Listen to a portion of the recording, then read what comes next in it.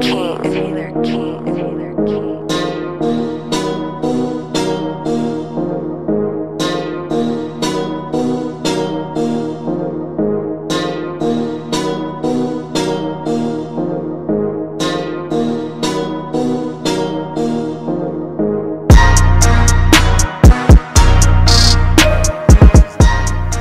Has arrived, and to be honest with you, it's very fitting considering a couple of things. One, you're talking about a year in which we've gotten all four Defenders with their own show.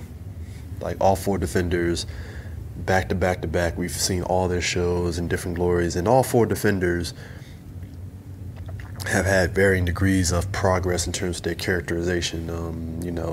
Jessica Jones season 2, we saw her character kind of basically take a turn for the better in terms of not being the assholish person that we've come to know and stuff. She's gotten better in terms of her interaction with people versus some of the other characters in the show that have kind of made a bit of a turn differently, so to speak.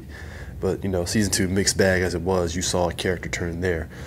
With Luke Cage season 2, we saw Luke finding himself and making amends with his dad, and then we kind of see where he lands at in the spectrum of everything that he was fighting for, particularly in being Harlem's protector, and we saw how that season ended. With Iron Fist season 2, which just came out, not even like a month ago, we saw this character kind of make a big turn for the best too, because he's another character that kind of basically got progressively better and made huge strides from character progression wise, and we even seen it with Colleen and stuff. So we've seen all these character progressions and things like that, and we get into Daredevil season 3, and you could say that season 3 is basically a return to form. And I say that because in season 1, probably one of a lot of folks' best favorite seasons and such, in 13 episodes, it was paced in such a way that it was a slow burn, but you were getting a lot of payoff from that slow burn. Season 2, whether you mixed bag as it was for some folks and stuff, there was also slow burn there.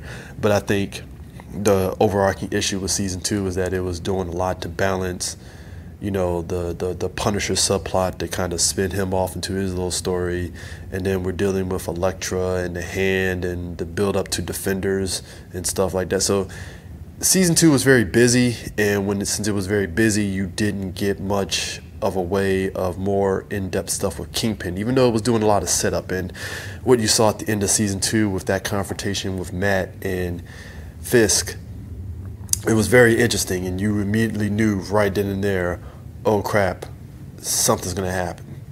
We might get something. And what you remember at the end of Defenders, if you've seen the post-credit sequence and stuff, you're thinking Matt's dead.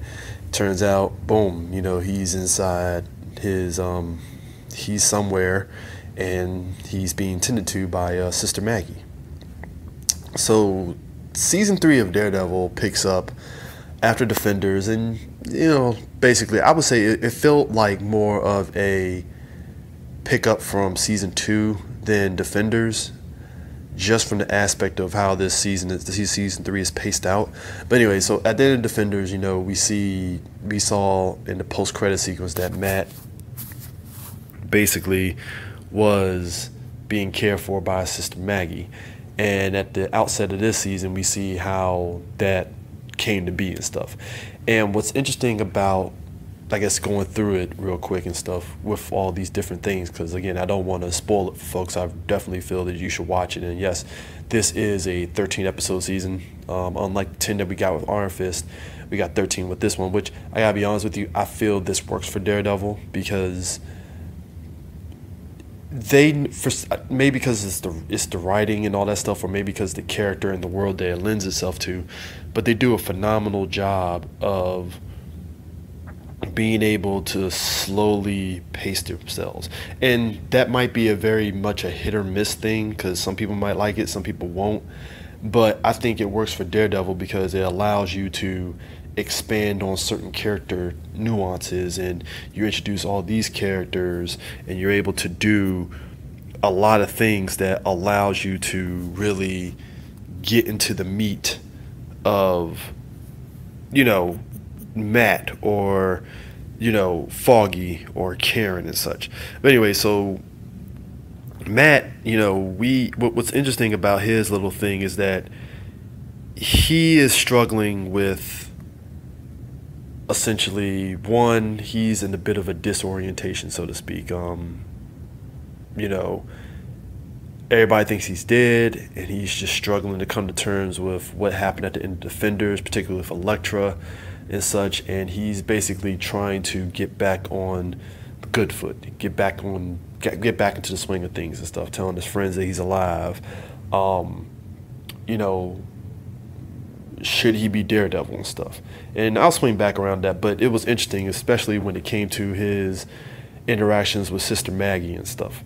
Now, just before I continue, season 3 takes its cues from a huge storyline from the comics, Born Again, which was probably one of the great arcs of Daredevil and stuff. Majority of it had to do with basically Fisk and Matt just beefing with one another, and Fisk basically making Matt's life a living hell, and basically everybody that is intertwined with Matt a life a living hell. And what's cool is that in this season, Fisk, he's in jail, and because he's who he is, he has these privileges, but while he's in jail, somebody's trying to kill him, and he ends up working with the FBI to basically divulge information. He has to be put in witness protection.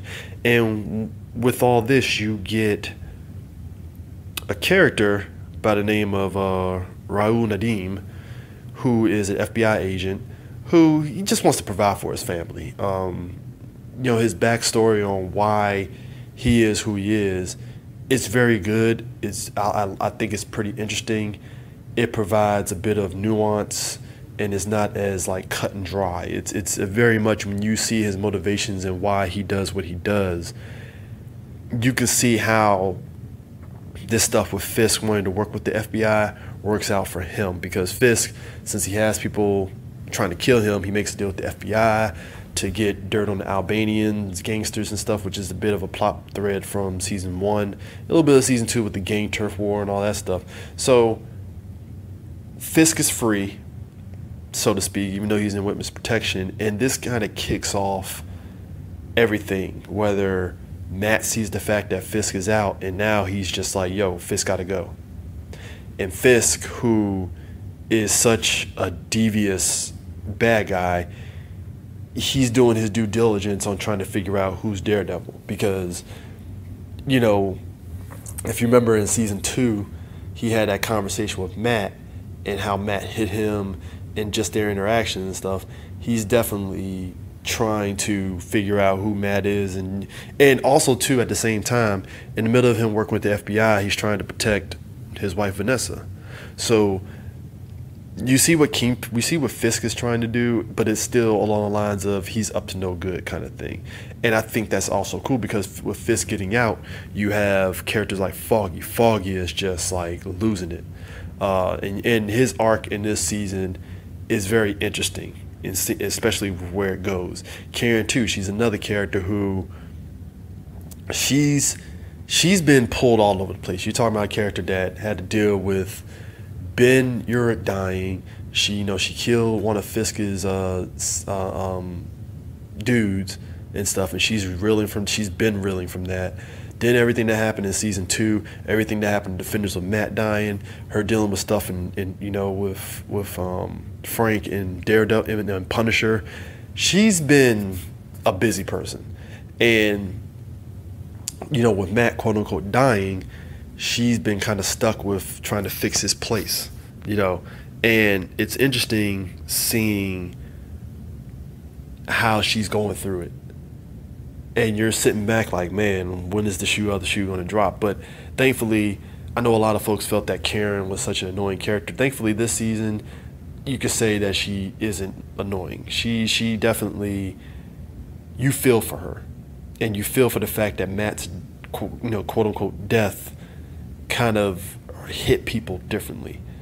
Foggy is trying to be a better person, and like I said, with his arc and what you see, and again, not spoiling anything here, you see where it's coming from. You get a little bit of background with Foggy's family. That's actually a pretty interesting angle too.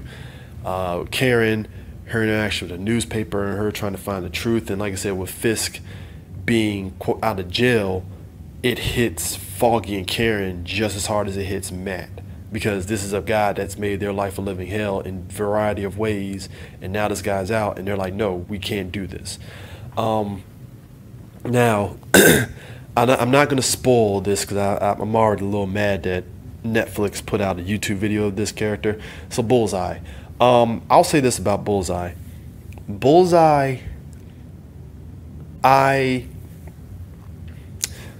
I'll say this. One of the greatest things that I think Marvel has done with their their villains for the most part, is that they're able to give you backgrounds on them to the extent to where either A, you understand why they are fucked up the way they are, and B, you elicit some emotion to an extent, but not enough to want to sit there and say, oh man, I feel sorry for him and stuff.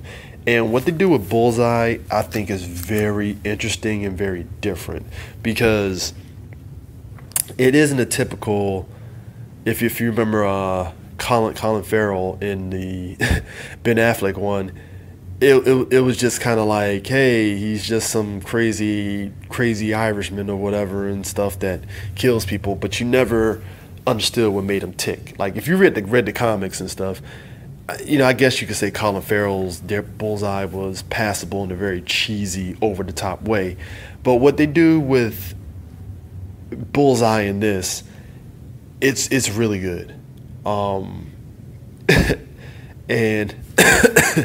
and you kind of understand, you understand why he is the way he is, why he's comes to be this person that he is, and it explains everything, like his power with his abilities. I don't want to say powers, but his abilities and just his mental capacity and stuff. It's really good. And to be honest and stuff, when you're watching the show, you're sitting up there trying to figure out who could Bullseye possibly be, right?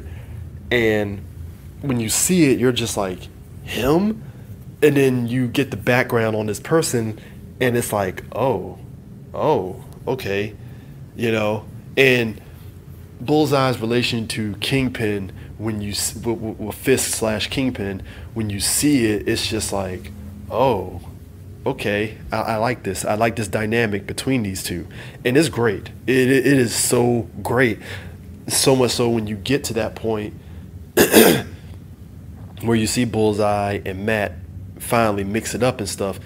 It ends up being such a huge payoff seeing all this happen, because they don't just throw you into the mix straight up with no context behind it. It's like there's context behind why Bullseye is the way he is, and how he hooks up with Fisk, and how he intertwines with his fight with Matt, and how they are, how they both have different paths and stuff in their interactions with Fisk as well. So again, that's not spoiling the character or anything like that, but when you see it and you watch it, you're like, okay, this is actually good. And that speaks to the larger overarching theme of season 3, and the fact that it is very much a slow burn.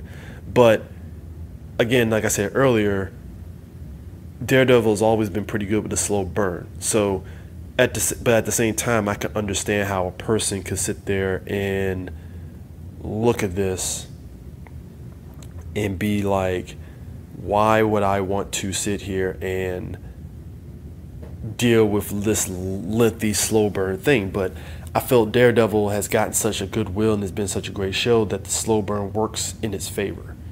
Because, we had Iron Fist with season 2, it was 10 episodes, and it was paced in such a way that those 10 episodes worked for it.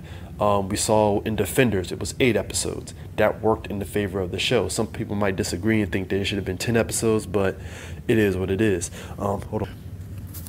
The point is that this is a 13 episode season, and if you were used to Iron Fist 10 episodes, 13 episodes might be something that you might be sitting there like, I don't know if I want to go through 13 episodes. But I felt Daredevil has brought such goodwill to itself in terms of the material that it's doing and things that it's going for, that it gets the benefit of the doubt of being able to do that slow burn too, because the story is going to pay off, and it definitely pays off in this season as well.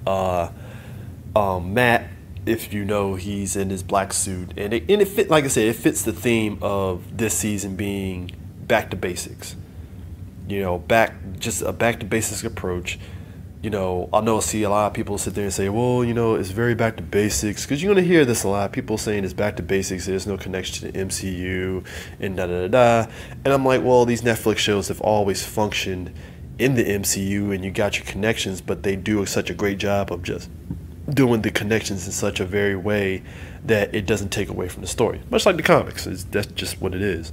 But yeah, all the characters, they go through their arc, and like I said, I think the whole thing of Fisk getting out of jail, you definitely see how it affects everybody across the board. Hold on for a second. But you see how him basically being out of jail, it affected everybody. Going back to the FBI agent that is kind of helping out with them, Ray.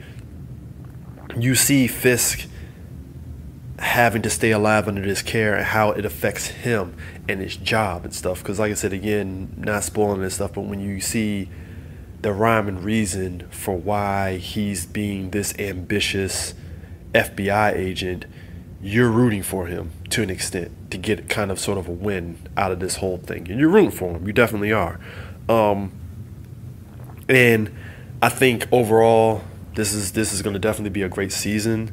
Not going to give it a grade. I'll save that for the spoiler discussion when the show comes out and everybody's seen it. But I will say for right now, all signs point to this is definitely a must see. You will definitely love it. You will definitely like it. Like I said, it's based off the Born Again storyline this season. So, hey, if you want to get a primer on the Born Again storyline, I believe it's like Daredevil number 227 through 233. So, yeah, I think if you can get it in graphic novel form, that'll probably be the easier way to do it. But it's definitely a storyline that this season is loosely based on. So if you're expecting it to be a one-for-one like the comic and stuff, don't. But you see echoes of them adapting that storyline and retooling it for this season and stuff. So, yeah, definitely overall, great season. Definitely worth checking out when it drops fully and stuff. So, yeah, that's about it. So, I will catch you guys later, and peace out.